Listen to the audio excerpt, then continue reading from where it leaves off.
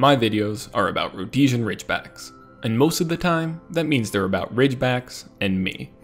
About how these wonderful dogs trust their future to this foolish man.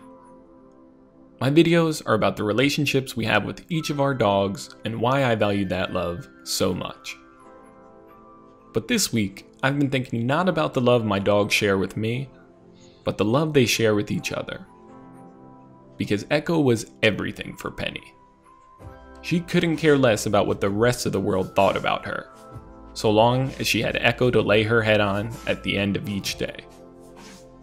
You could spend a lifetime chasing Penny around the world and never catch her, but luckily, all you had to do was find Echo, and there she'd be. I've shared so much about what I suffered when Echo died, but looking back, I think Penny suffered an even greater loss than I did.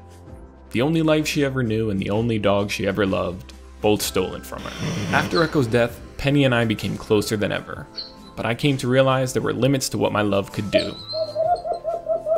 Oh, babe, wake her up. She's so sad. What Penny lost with Echo, she could not find in other dogs. Doc would have no part of her wildness. We were lucky to have pals like Leo, who Penny would happily crash into. But it was always a temporary reprieve. Like the rest of us, Leo tired well before Penny did.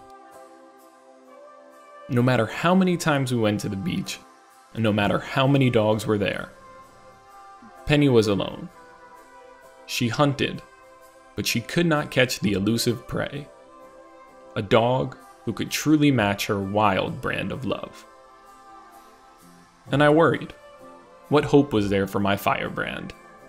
How could she find a companion who could keep up? I worried she never would. It was a lonely winter for me, but a lonelier one for Penny, I think. Because who could possibly match the mayhem and the madness of this girl? Maybe I was a bit touched in the head, because I thought the answer for Penny, like me, might be a puppy. At first, Penny didn't know what to make of this little scrapper. She went to retreat to the dark comfort of her bed and ignore whatever this thing was. But Zero was having none of it. I think he was too naive to know he was pulling on the tiger's tail. Or maybe he knew and he didn't care. Either way, he refused to be rebuffed, and he dragged Penny back into the light to play. And there, in the winter sun, began a beautiful thing.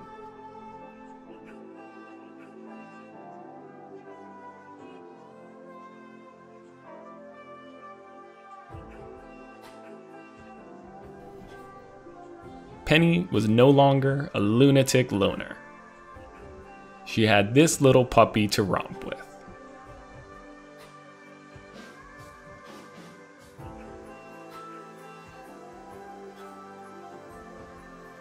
And where every other dog would look at Penny's crazy digging and ask why, Zero asked, why not?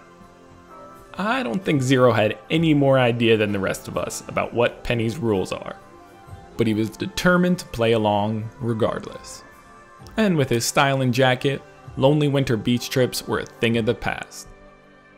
I can't say I predicted it or planned for it, but I always hoped Penny might find some yang to her yin. Some new equilibrium and comfort.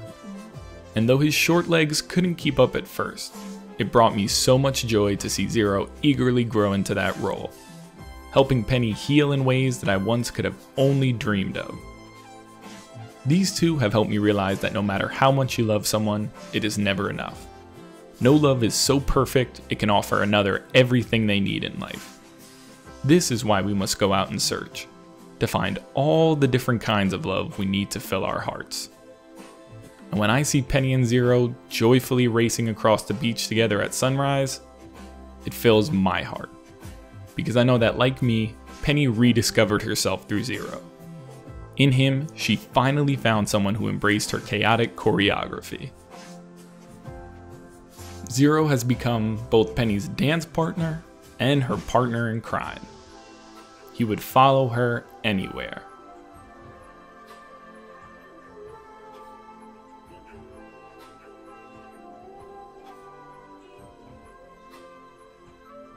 Zero is a friend who always runs towards Penny's wild revelry rather than away from it.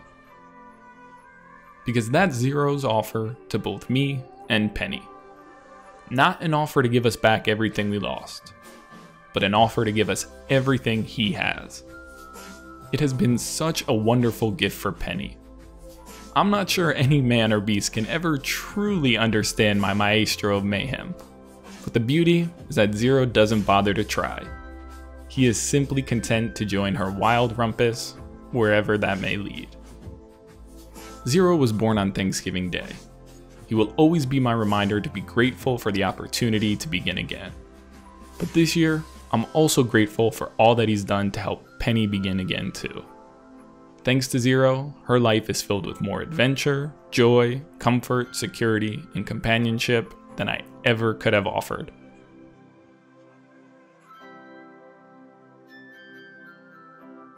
Happy Thanksgiving, everyone, and happy second birthday to my big turkey Zero. We're all so grateful to have you as part of our family.